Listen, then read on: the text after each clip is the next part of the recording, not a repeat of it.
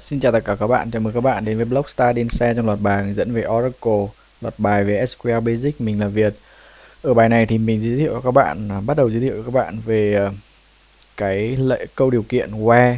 Thì về cơ bản thì select from thì nếu mà chúng ta sử dụng select from thì nó sẽ lựa chọn hết tất cả những cái trường dữ liệu trong bảng và không có điều kiện nào. Và trong thực tế thì không ai làm như thế cả. Ví dụ như trong các bảng dữ liệu mà nó có đến tính tính số lượng lượng record thì nó lên hàng triệu thì không ai dạy gì mà lại select toàn bộ cả, và người ta sẽ phải lọc những dữ liệu mà người ta cần. Ví dụ như là đơn giản như trong cái bảng employee chẳng hạn thì người ta sẽ select từng, ví dụ như người ta muốn tìm những cái người mà có một cái job ID nhất định cùng một công việc, hay là select những người mà có mức lương trong một khoảng nào đấy lớn hơn hoặc bé hơn chẳng hạn. Thì đấy là những cái mà liên quan đến câu điều kiện. Thì cái câu lệnh where thì nó sẽ nằm ngay sau from, tức là cấu trúc thứ tự là select from xong đến where, thì đấy là cái cấu trúc. Thì chúng ta sẽ đi một số ví dụ.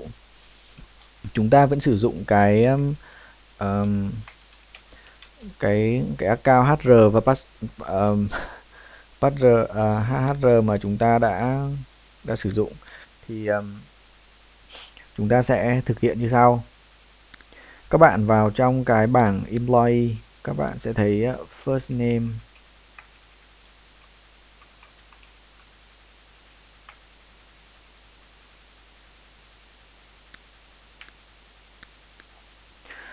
lúc này chúng ta sẽ thấy là nó có các cái trường first name và salary ở đây.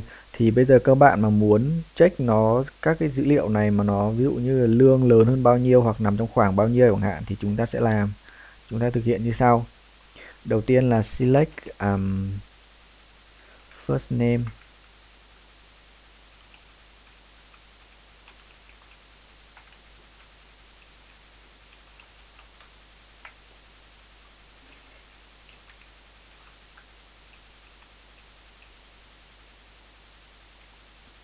Ví dụ như là lựa chọn những người mà lương lớn hơn 10.000 chẳng hạn. Thì lúc này chúng ta sẽ có 15 record, đúng không? 15 người tất cả là đây. Thì đấy là cái cách mà chúng ta sử dụng với câu lệnh where. Cấu trúc là như sau. Select from xong rồi kết hợp với câu lệnh where ở đây. Thì cái where này, cái where này thì nó sẽ áp dụng cho các column mà chúng ta muốn có điều kiện ràng buộc. Các column này thì không nhất thiết phải là xuất hiện ở đây.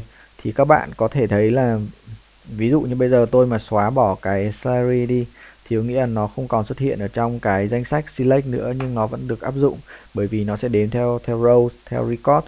Thì cái điều kiện where đây áp dụng đối với các cái column mà nó không tồn tại ở đây, hoặc là với những cái điều kiện mà nó không nằm ở đây chẳng hạn. Thì rất đơn giản, ví dụ như chúng ta có thể where 2 lớn hơn 3 chẳng hạn thì nó ra row không, hoặc là 3 lớn hơn 2 chẳng hạn thì nó ra tất cả. Tức là với cái điều kiện, thì cái điều kiện ở where đây là điều kiện boolean.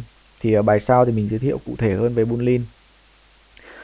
Về cái việc so sánh toán tử ở trong các con số thì các bạn sẽ thấy đây là salary là số kiểu number. Chúng ta sẽ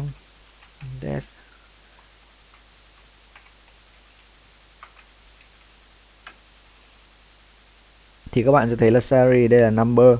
Thì tùy từng trường kiểu dữ liệu mà các bạn có thể sử dụng các loại so sánh khác nhau. Ví dụ như với number thì nó có tất cả những cái loại so sánh sau đây.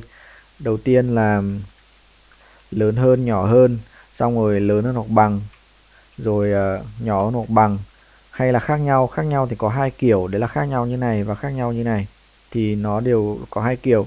Thì nếu mình nhớ không nhầm thì trong ngôn ngữ Pascal thì khác nhau là nó sử dụng cái ký tự này, và trong các ngôn ngữ bậc cao như Java hay C thì người ta dùng ký tự này. Thì trong Oracle hỗ trợ cả hai. Thì đấy là cái cách sử dụng. Chúng ta có thể sử dụng một số ví dụ như sau. Ví dụ như là lớn hơn 10.000 rồi nhỏ hơn 10.000 chẳng hạn, thì lúc này như này. Hay là bằng 10.000. Dấu bằng ở trong toán tử điều kiện thì nó sẽ không có hai dấu mà chỉ có một dấu mà thôi, thì hiển thị ra những người nhỏ bằng 10.000 như này. Thì các bạn sẽ thấy ở đây, thì đây chính là cái so sánh bằng. Hay là nhỏ hơn hoặc bằng, lớn hơn hoặc bằng chẳng hạn, hoặc là nhỏ hơn hoặc bằng. Thì đây là cái cách mà chúng ta sử dụng. Ngoài ra thì có một mình muốn giới thiệu, chúng ta sẽ sử dụng toán từ khác nhau, ví dụ khác nhau như này, thì các bạn sẽ thấy là chúng ta có 103 cái, và chúng ta cũng có thể sử dụng cái ký tự dấu than và xong đây dấu bằng khác nhau như này thì cũng 103 cái. Thì đấy là cái cách mà chúng ta sử dụng cấu trúc điều kiện where cơ bản. Và mình giới thiệu một tí về các loại toán từ dành cho con số. Thì các bạn nhớ là có tất cả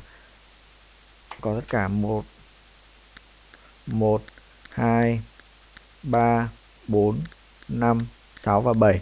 Tất cả có 7 toán từ để chúng ta so sánh ở trong kiểu số của Oracle. Thì mình dừng lại bài hướng dẫn ở đây. Hy vọng là các bạn nắm được cái cách sử dụng cấu trúc where trong select from. Hẹn gặp lại các bạn ở các bài hướng dẫn tiếp theo.